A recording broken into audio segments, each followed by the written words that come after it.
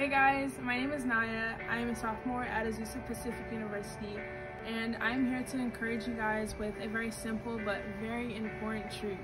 And that is found in Jeremiah 31:3, and it says, God told them, I've never quit loving you and never will.